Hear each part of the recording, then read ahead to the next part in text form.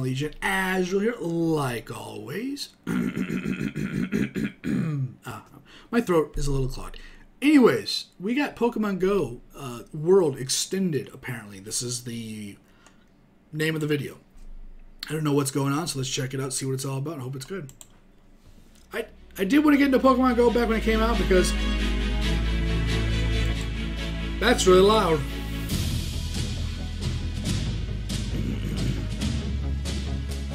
Have appeared. Some of the next generation Pokemon. Right.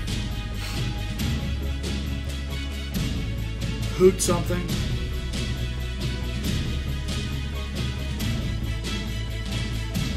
Alright. Yeah. I forgot all those Pokemon's names because I knew them all before. Like I was just doing the Power Ranger movie reaction just right here, and I go, yeah, I remember when I watched the first season of Power Rangers. I was like 7, and I remember when the first Pokemon came out. It was the first season with Ash Ketchum and Pallet Town, whatchamacallit, and Kento, which I don't think was even called Kento back then. It was just where he lived. And Pokemon Go came out, and I'm like, I kind of want to get into it. It was kind of fun for a while. And I'm sure if I had friends that were still into it, like, it'd be still a thing. But everybody else got kind of bored. And I never continued it either.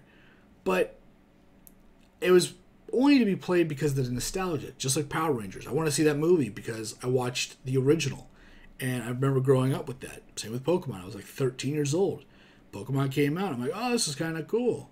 And yeah, that's just kind of where it happens. So like Pokemon Go, you're like, oh, that's kind of good. Now you can see the next generation of Pokemon coming out, and they have so many to work with.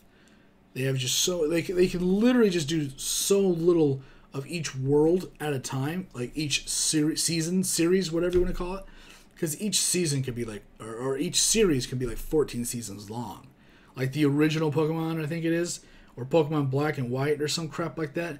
Those seasons are like 14 seasons. Or that series is like 14 seasons.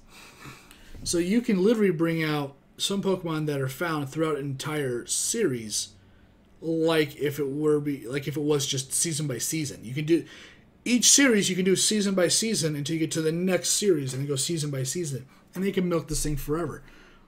But I don't think Pokemon's gonna last that long. I think they won't get to anything cool until it's just until it's just over and no one cares anymore. I do hope, like, for the people that do play it, Mew and Mewtwo and all those awesome Pokemon are released, and I hope people get them, and I hope we get to see people getting them, because that'd be kind of fun. I'd be kind of into seeing, what it looks like and how awesome people are and stuff like that. And I hope there's Pokemon that are, like, maybe region-specific. That'd be kind of funny. Or at least, like, biomes, like water or, mountains, something like that specific. Find like a Mew somewhere that's some kind of yoga gym or something, place. That'd be hilarious. Psychic, yoga fire, whatever. And it'd be awesome so that not everybody can get these awesome Pokemon. That they have enough awesome Pokemon they can put them, scattered in specific parts around the world. And that way some people have, like Mew would be probably for a lot of people because it's just everywhere. But like a certain bird that's kind of like the Phoenix could be somewhere else.